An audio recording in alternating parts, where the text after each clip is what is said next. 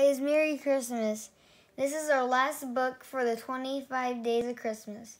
Today it's a little golden book. It's called Santa's Toy Shop. Yeah, it's one that I had when I was a kid. I remember this story. Yeah.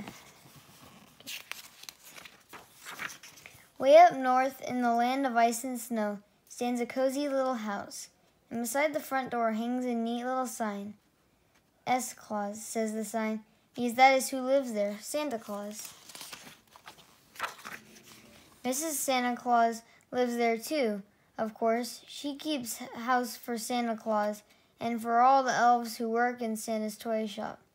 And what a busy place that toy shop is. In the doll department,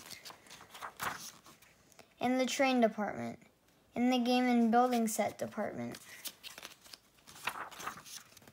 In dozens of departments up and down the halls, happy little Christmas elves are busy all year long, making and trying out the toys. Oh, everyone is busy in Santa's toy shop, but Santa Claus is the busiest of all. He shows the doll makers how to paint on smiles. I'll take a day off soon, says Santa Claus, and play. But letters keep coming from boys and girls, wanting talking dolls and cowboy boots, rocking horses and fireman suits. I'm just too busy, Santa Claus sometimes says.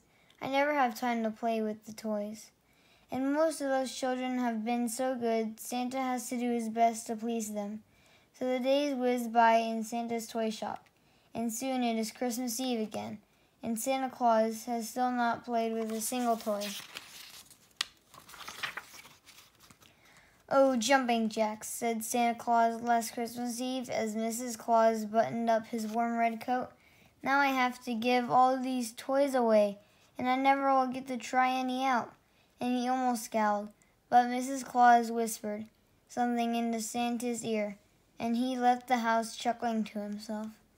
Wonderful idea, the reindeer heard him say as they waited at the door, hitched to the heaped-up sleigh. Then all night long around the world they flew, and Santa dropped down chimneys with his load of toys, or slipped in doors or windows where the chimney was too small.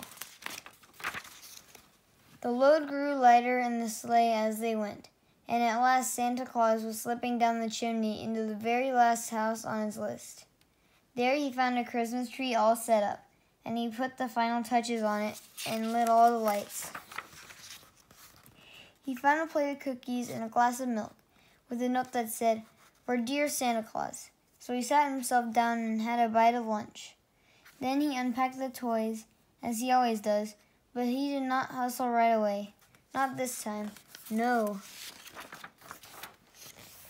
He set up the new electric train and sent it speeding around the track and through the tunnel.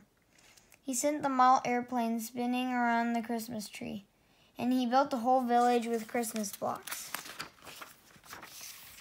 When Santa had tried every Christmas toy, back home he flew in his magical sleigh to Mrs. Santa Claus.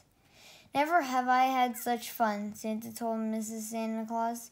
"I did as you suggested and stopped at the last house." And he whispered the children's name in her ear. "Do you think he might pick your house to stop at this year?"